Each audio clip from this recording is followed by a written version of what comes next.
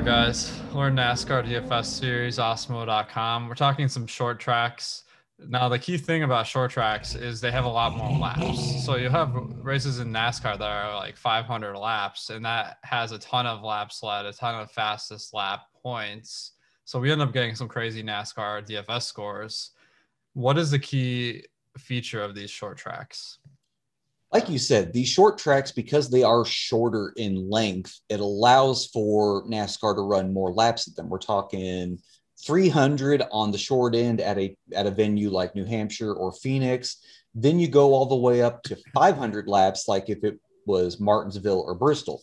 So naturally, if you're increasing the amount of laps, you're increasing the amount of laps led and fastest lap bonus points that are going to be awarded. So we see these scores grow just incrementally as the amount of laps goes on with the race.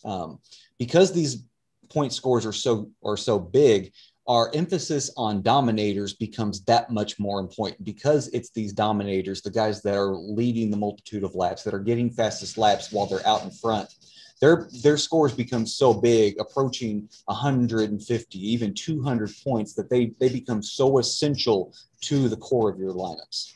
I would say you want at least 2 to 3 dominators in a short track because of how many points those make up. And only about half the field has any potential to get dominator points, I'd say.